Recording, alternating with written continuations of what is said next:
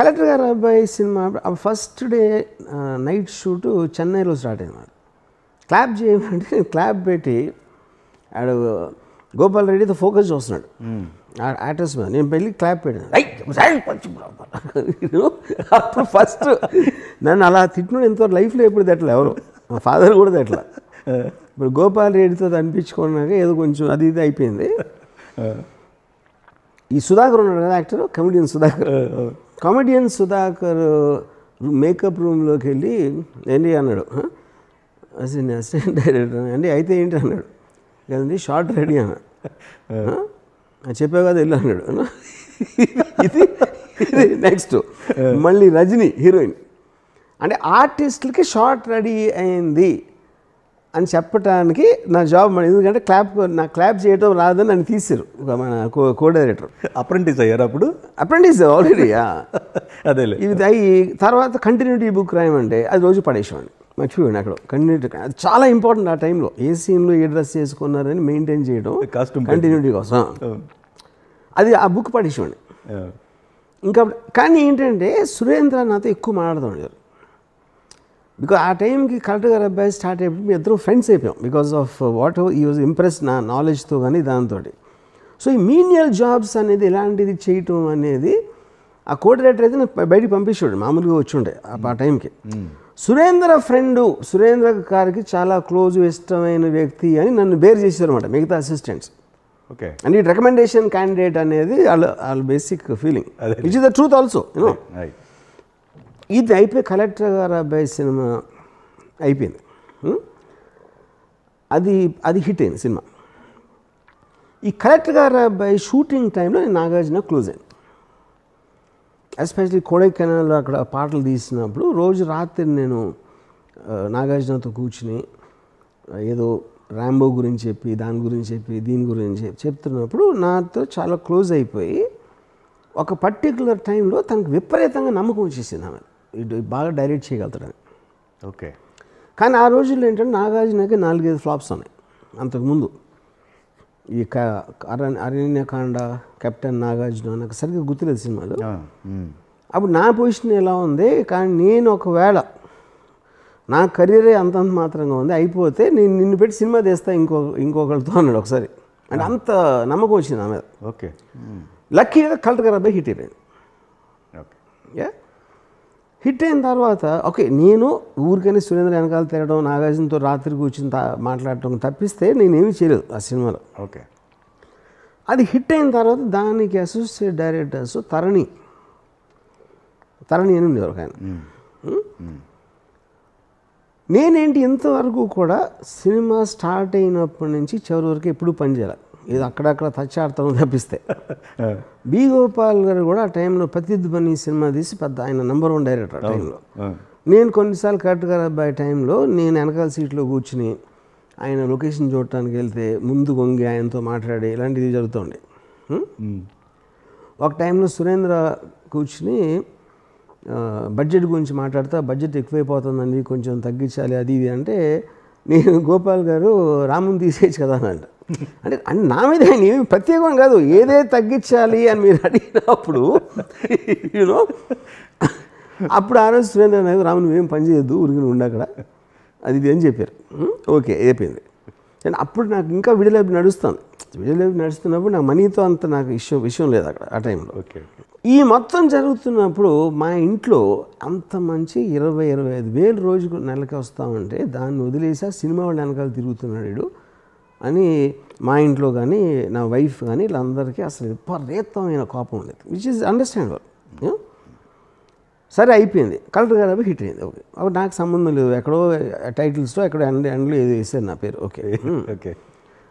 Next రావు గారి ఇల్లు cinema Surendra నేను మాట్లాడుతున్నప్పుడు 3 Years కంపెనీ అని ఒక చాలా ఫేమస్ సిరీస్, దానికి సౌండ్ ఆఫ్ మ్యూజిక్ కలిపి చేస్తే ఎలా ఉంటుందని ఒక ఐడియా ఏదో డిస్కస్ చేసి నేను అప్పుడు ఏమనుకున్నానంటే సురేంద్రతో ఇంత క్లోజ్ అయ్యాను, కలెక్టర్ గారు అబ్బాయి హిట్ అయింది కాబట్టి ఫస్ట్ నుంచి ఒక సినిమా అలాగ స్టార్ట్ టు అండ్ వెళ్ళాలి. ఇప్పుడేంటి ఈ డైరెక్షన్ నాగార్జున లేదా మూమెంట్లో అనేసాడు, కానీ ఆ రోజుల్లో అసిస్టెంట్ డైరెక్టర్ ఏమీ లేకుండా ట్రైనింగ్ లేకుండా కంటిన్యూటీ బుక్కులు పాడేసి క్లాప్ కొట్టినోడు సినిమా తీయగలుగుతాడని ఎవ్వడూ ఊహించలేదు అసలు. సో అప్పుడప్పుడు అనుకోవటానికి ఆచరణలో పెట్టడానికి తేడా ఉంది. కరెక్ట్. కలెక్టర్ అబ్బాయి ఈ టైంకి నాగార్జున ఇంప్రెషన్ చాలా బాగా వచ్చింది నా మీద. But Nagarjuna also really was not in a situation ఈ సినిమా చేస్తా ఆడికి సినిమా, ఎందుకంటే వెంకట్ ఉన్నారు, నాగేశ్వర గారు ఉన్నారు ఆ టైంలో main persons. Correct. Venkat I'm very close to, I'm fond of, he also is a good impression. Nageswara గారు అస్సలు తెలియదు. నాగేశ్వర గారు మ్యాథ్స్ నా గురించి అక్కడ ఇంటే అది ఏంటి ఎక్స్పీరియన్సు అది ఇలా అనేవారు. But is very close to my father. అవును. ఓకే. ఇది అయిపోయాక రావు గారి ఇల్లు నేను రికమెండ్ చేశాను సురేంద్రకి. ఇప్పుడు మీ దగ్గర ఆల్రెడీ సబ్జెక్ట్ ఉంది, మనం డిస్కస్ చేసాం, అది పెట్టాం, మీరు మాట ఇన్ని వాళ్ళతోటి చేసుకుంటే ఏం చెప్తుంది అది బెటర్ అవుతుందని తోటతర్ని కాదు తరణి నేను ఒకే రూమ్లో ఉండేవాళ్ళం. కలెక్టర్ గారు అబ్బాయి షూటింగ్ అప్పుడు కొడైకెనాల్ అక్కడ. ఓకే. సరే తరణిని తీసుకున్నాక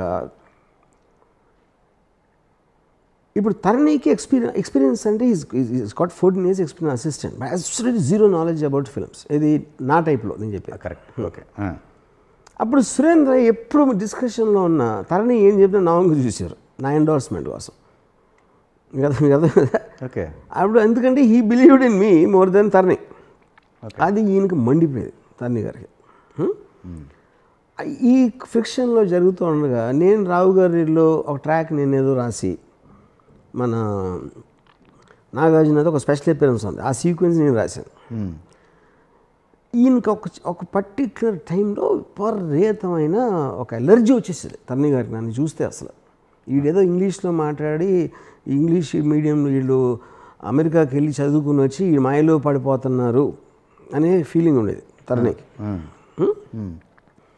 సో ఒక స్టేజ్లో నేను సురేంద్రకి చెప్పాను, సురేంద్ర నేనంటే అసలు పడట్లేదు, ఎందుకు ఆయన మూడ్ డిస్టర్బ్ చేయడం అది ఇది అని, నేను అసలు సెట్లోకి రాను, నేను బయట ఉంటానని చెప్పాను. నాగేశ్వరరావు గారితో అంటే స్టోరీలో చాలా సీన్స్ నేను రాశాను బేసిక్గా. నాగేశ్వరరావు గారితో ఒక సీన్ చేస్తే నాకు ఎవడో పరిగెత్తుకు వచ్చి నాగేశ్వర గారు పిలుస్తున్నాను. నేను ఎక్కువ మాట్లాడేది ఎప్పుడు నేను అసలు.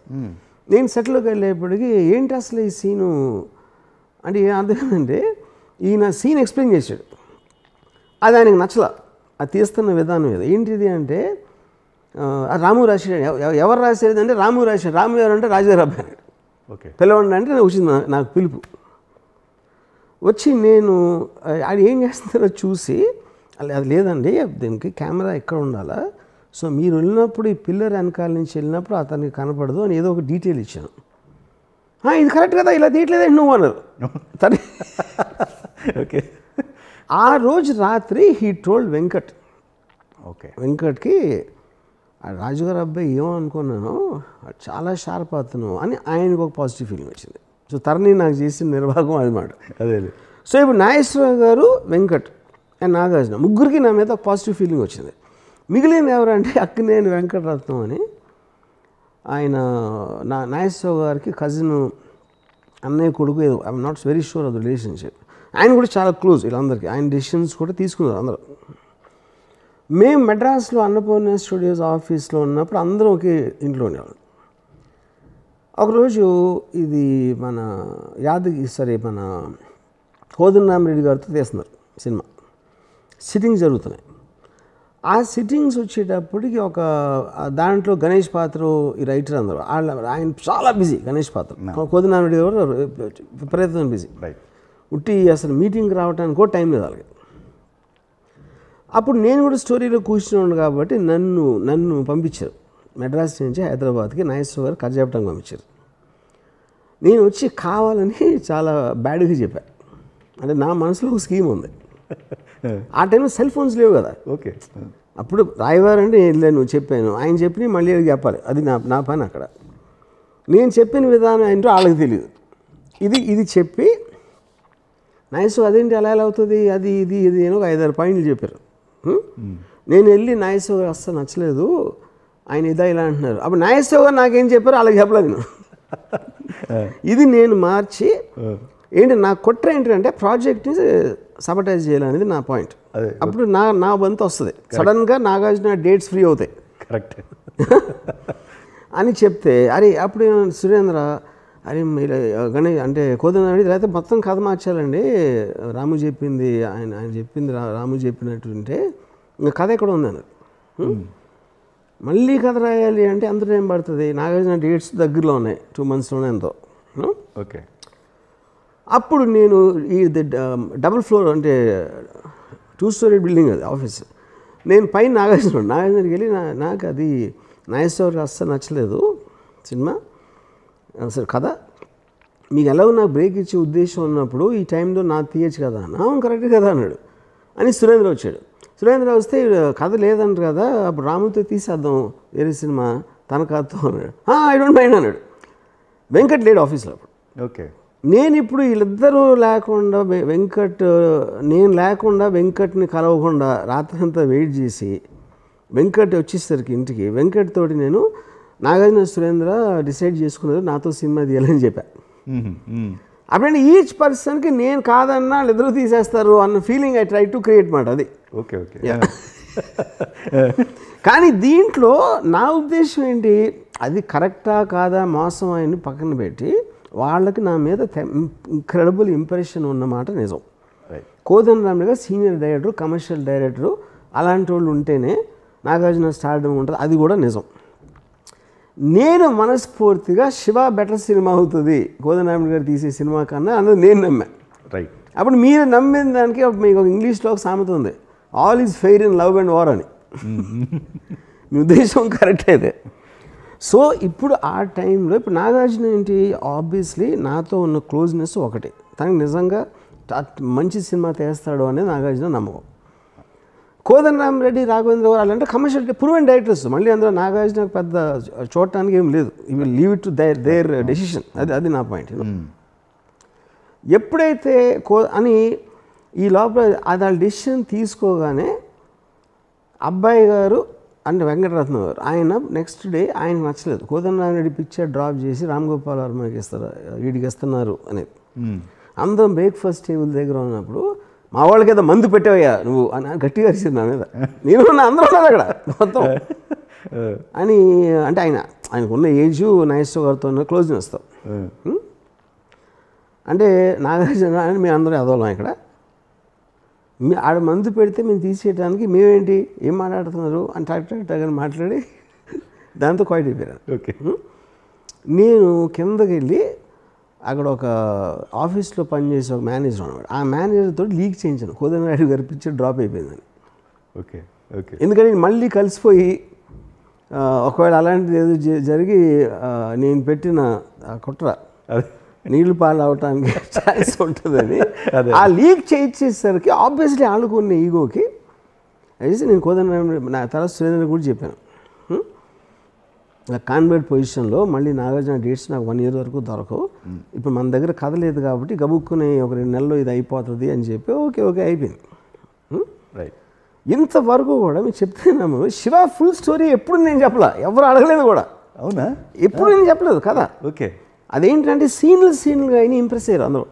నేను షార్ట్ ఇలా కిందకు వచ్చి కారు వచ్చి అవుతుంది, ఇక్కడ నుంచి ఒకటి దిగుతాడు, ఇలా రోడ్ క్రాస్ చేసి వెళ్తాడు, నేను ఇలా చెప్పేవాడిని. ఓకే. ఫస్ట్ టైం నేను ఈ ఓపెనింగ్ సీన్ ఆఫ్ శివ సురేంద్రకి కాంటికి రెస్టారెంట్లో చెప్పాను, రోడ్ నెంబర్ 14 ఉండేది ఆ టైంలో. ఆ సీన్ ఎండ్ వచ్చి వాళ్ళందరూ కారు ఎక్కి కారు వెళ్ళిపోతూ ఉంటే సైలెన్సర్లోంచి అలా పొగొస్తుందంటే ఆయన లిగసి నన్ను చెయ్యి పట్టుకుని ఊపేసాడు ఒక ఎమోషన్తో. అక్కడే ఫిక్స్ అయిపోయారు అంతే. దాని తర్వాత ఆల్మోస్ట్ వాళ్ళ ఫీలింగ్ ఎలా వచ్చిందంటే మనకన్నా ఇది ఎక్కువ తెలుసు, ఇంకా మనం ఏంటి మధ్యలో చెప్పడం ఏంటి అనేది ఒక ఫీలింగ్ వచ్చేసింది. ఓకే. ఆ నమ్మకంతోనే కాస్టింగ్ వైజ్గా కానీ టెక్నీషియన్స్ వైజ్ అన్నీ నాకు అంత ఫ్రీ హ్యాండ్ ఇచ్చారు. Free hand correct. అప్పుడు అన్నపూర్ణ స్టూడియోస్లో రెగ్యులర్గా చక్రవర్తి గారు, వేటూరి గారు ఇలాంటి standard top of the eleven technicians ఉన్నప్పుడు నేను ఇళయరాజా గారు కావాలని. ఇళయరాజా గారు వెరీ ఫేమస్, కానీ ఆయన అప్పుడు ఏంటంటే మెయిన్ స్ట్రీమ్ సినిమాలు ఎక్కువ ఉండేవారు. చాలా రాఘవేంద్ర గారు ఉన్నాయి, 1-2 కోదండరామిరెడ్డి, కానీ అన్నపూర్ణ స్టూడియోస్ రెగ్యులర్ చక్రవర్తి గారు. కానీ ఇక్కడ ఒక ప్రశ్న సార్, మ్యూజిక్ ఎటు కూడా వచ్చింది కాబట్టి ఫస్ట్ కీరవాణి గారిది కన్ఫర్మేషన్ అయినట్టు తెలిసింది కదా? కన్ఫర్మేషన్ కాదు, అది నేను ఇచ్చింది. కలెక్టర్ గారు అబ్బాయి సినిమాకి చక్రవర్తి గారు చేస్తున్నప్పుడు కీరవాణి పక్కన అసిస్టెంట్. ఓకే. వాళ్ళు లంచ్కి వెళ్ళేప్పుడు నేను హీరోయిన్కి వచ్చి మాట్లాడాం. హీరోయిన్కి అప్పుడు నేను శివాలో ఒక సీన్ చెప్పాను. నరేష్ థియేటర్లోంచి బయటకు వచ్చి నడుస్తూ ఉంటే ఇక్కడ వచ్చి హాకీ స్టిక్స్తో కొడతారు. ఆ సీన్ ఎక్స్ప్లెయిన్ చేసి దీనికి ఎలాంటి మ్యూజిక్ ఉండాలి కీరవాణి అంటే ఈ సీన్కి మ్యూజిక్ ఉండకూడదని అన్నాడు. అది నాకు విపరీతంగా నచ్చింది. మ్యూజిక్ డైరెక్టర్ ఎలాంటి మ్యూజిక్ ఉండాలంటే మ్యూజిక్ ఉండకూడదంటే అలాంటి ఆన్సర్ ఎక్స్పెక్ట్ చేయలేదు నేను. యా అప్పుడు నేను కీరవాణికి నాకు బ్రేక్ వస్తే మాత్రం మీరే నా ఫస్ట్ సినిమా అని చెప్పాను. ఓకే అయిన తర్వాత కూడా అదే నాకు. కానీ వెంకటీలు అందరూ కొత్త వాళ్ళు అయిపోతే అలాగే అట్లీస్ట్ నువ్వు కొత్తోడు అయ్యి ఇల్లు యాక్టర్స్ అది ఇది అని చెప్పి ఇంకా ఆ టైంలో నాకు కూడా ఇలారేజ్ అంటే విపరీతమైన కోరిక. ఓకే అప్పుడు కీరవాణితో మాట తప్పిన మాట నిజం. నేను మాట తప్పాను.